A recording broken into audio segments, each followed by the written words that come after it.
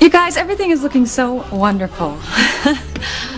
You know how to put that holly wreath over by the door. I don't know what I did with it. I know the one you mean. I'll help you look. Thanks.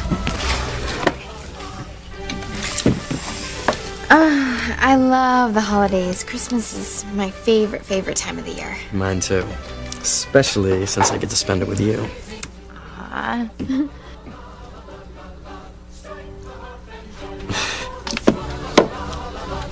I'm glad that we waited. So am I. I want our first time making love to be special. Me too. And I know it will be. I just heard some pretty disturbing news this morning. Oh yeah? What kind of news? Got a message from Nancy Walters. Hey, the star of the girls' track team. Well, not anymore. She's quitting the track team. Why? Is she moving or something? I don't know. She didn't say. Oh, maybe she's sick? Who's sick? Nancy Walters. She's quitting the track team.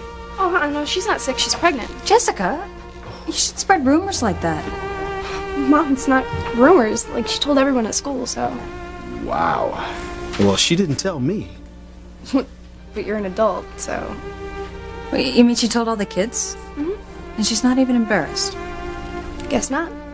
Don't kids realize that just with one mistake they could ruin their lives? Well, you know how kids are. They think they're invincible. You know, I think I'll get me some of that hot cider.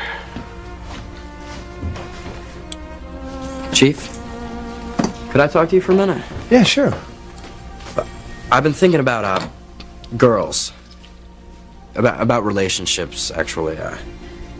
And I was wondering, when is it the right time?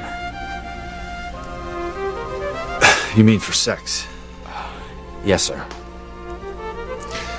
Listen, Miguel, sex is a very powerful thing, and men should respect that.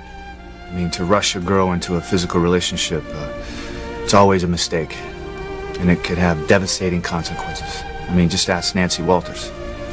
Yeah. You know, Miguel, a lot of times your peers can pressure you into taking your relationship to another level. I mean, even when you're not ready.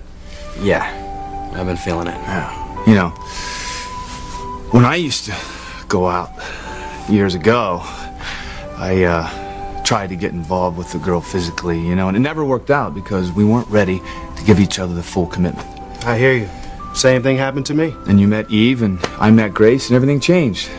You know, I knew it was real love. I knew it was going to last forever. As much as I wanted to make love to her, I was willing to wait until after we were married, and you know what? It was worth it. There's nothing more wonderful knowing that you're special to one another. And exclusive. You do know what I'm talking about, don't you, son? Yes, sir. You're saying that if I ever lay a hand on Charity before we're married, you'll kill me. You got it. All right. He got it. Fire's getting low. I better bring in some more wood. Yeah, I'll give you a hand. You know, I wonder what happened to Hank. He was supposed to refill the wood bin.